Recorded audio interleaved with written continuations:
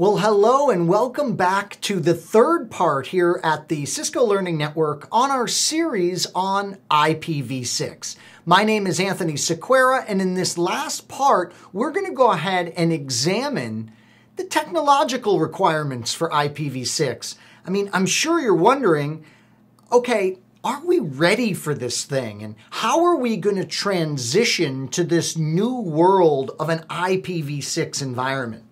Well, first off, you'll be happy to know that when your beloved routing protocols need to become involved, they're ready to go. Yeah, both exterior gateway protocols and interior gateway protocols are ready and raring to go for an IPv6 world. From an EGP perspective, we have multi-protocol extensions for Border Gateway Protocol that are going to allow BGP to easily carry our IPv6 prefix information.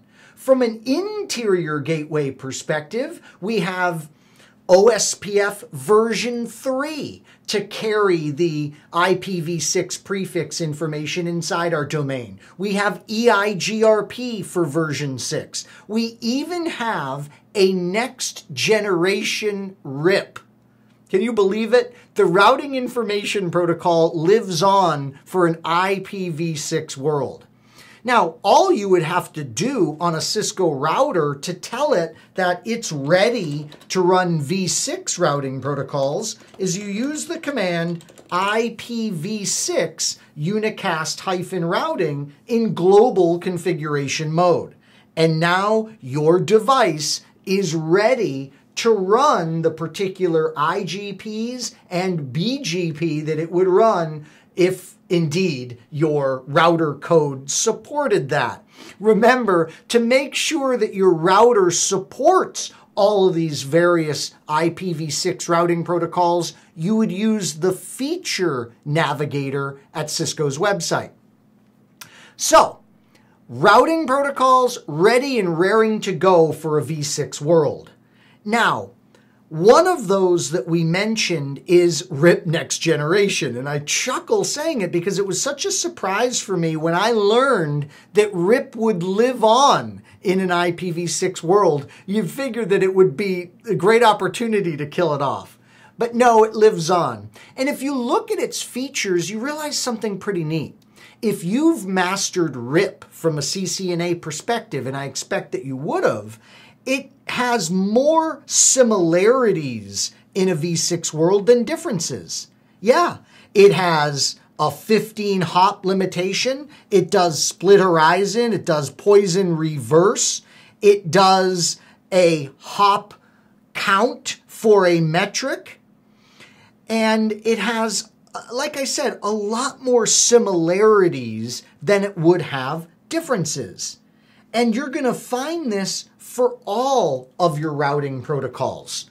OSPF version 3 has many, many more similarities to OSPF version 2 that runs in the IPv4 environment than it does differences. So, awesome news for those of us that have mastered these routing protocols and we're ready to transition into an IPv6 world. Speaking of transitioning into an IPv6 world, how can we do that easily? Well, the answer really comes through something called dual stack. Now, dual stack is just a fancy way of saying on a network device, we can run multiple protocols simultaneously. Watch, I can go in on this interface and say, all right, you're going to run IPv4, and there's your address. Except you don't say IPv4 address. That's hilarious that I did that. You just say IP address. Then you can go in and you can say, all right, guess what? You're also going to run a v6 protocol. You're going to run the IPv6 suite of protocols. So we can go in and we can give that address. And now these protocol stacks live side by side. This is what we call dual stack. And this is no big revolutionary concept. When I started in networking, it was Microsoft Technologies running IP sitting next to Novell NetWare running IPX SPX on your devices. But think about this.